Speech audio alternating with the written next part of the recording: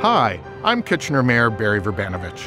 2021, and in fact the past 20-plus months, have truly been unlike any other in the City of Kitchener, our country, and our planet. I'm proud of the way that City of Kitchener Council, staff, our partners, and most of all, you, our residents, have risen to the challenges that have been presented to us.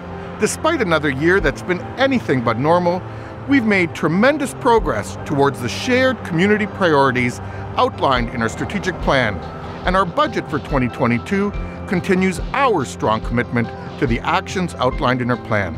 Let's hear about a few of these accomplishments from the staff and community members that help make them a reality.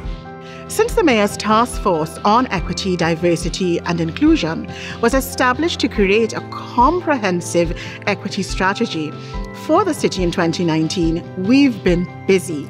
During the last 6 months, our equity, inclusion, and anti-racism policy has been council approved. This is the beginning of a long road as we work for reconciliation, equity, and social justice, and towards making Kitchener a space in which all can feel valued.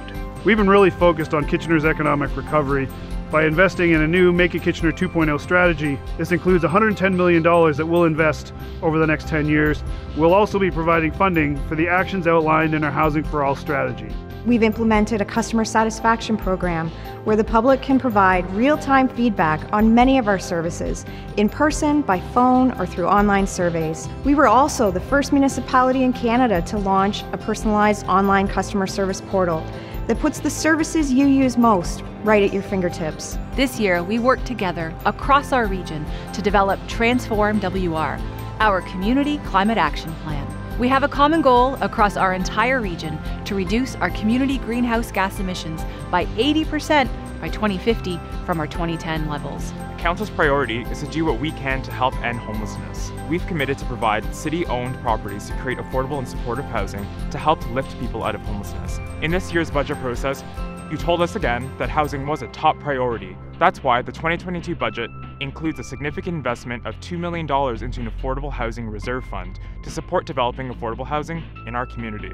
Compass Kitchener is our community's citizen advisory committee tasked with holding the city accountable to its commitment to the strategic plan goals and actions. We're really impressed with what the city's accomplished so far with its current strategic plan, particularly given the number of staff that were on temporary leave or diverted to urgent matters responding to the pandemic. It was really impressive to find that of the 12 completed projects we reviewed, 6 projects exceeded our expectations, and the other 6 met all our expectations. As you can see, despite the focus on supporting our community through COVID-19, I'm thrilled with the progress that's been made on these important key strategic initiatives, demonstrating our city's commitment to being part of Canada's contributions to localizing the UN's 17 Sustainable Development Goals.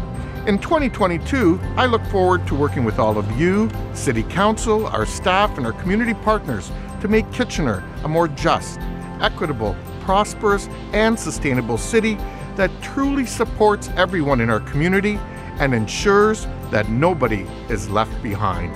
This is Kitchener. This is Kitchener.